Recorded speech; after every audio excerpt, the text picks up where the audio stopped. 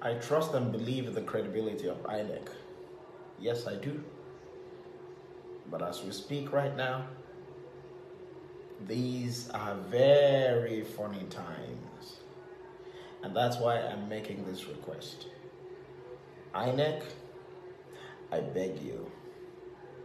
I beg you in the name of God Almighty, or in the name of any other deity you may so hold sacred, please resist. Resist with every ounce of your strength and every joule of your energy.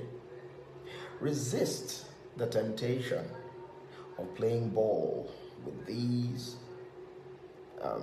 fraudulent and corrupt politicians that do not mean well for us as a people and as a nation.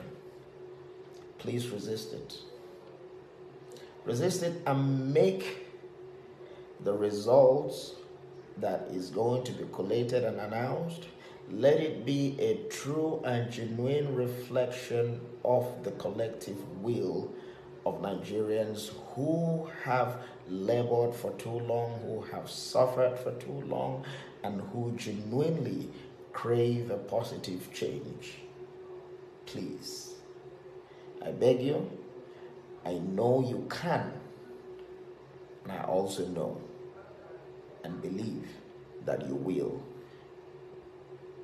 Please, thank you so much, and God bless Nigeria.